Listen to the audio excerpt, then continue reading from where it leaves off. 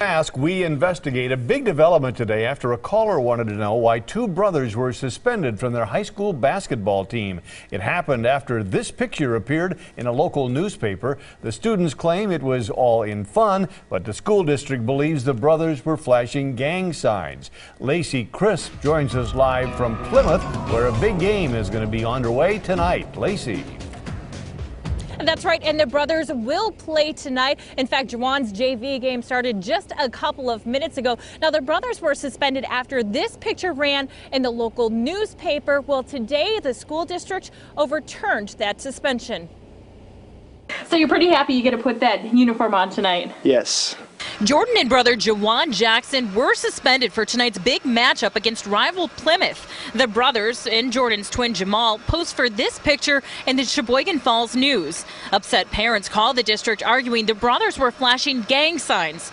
The brothers argue they were goofing around and pointing at the camera and showing the 3-point sign.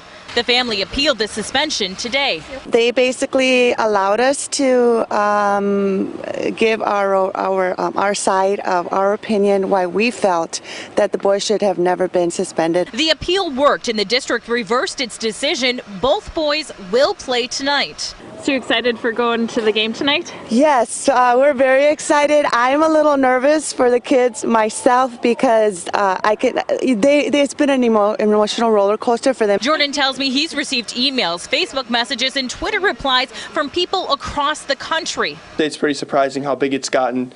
Started out with just me posting a single little message to the Sheboygan Falls News page on Facebook, and you guys show up in my house one day and it just goes viral. Like, it's awesome though. He adds he's learned a big lesson. It's taught me to really think before I do something, because people might misinterpret something even though you're not meaning to. And Jordan tells me he is feeling a little added pressure to play well tonight, but he tells me he's hoping for a dunk.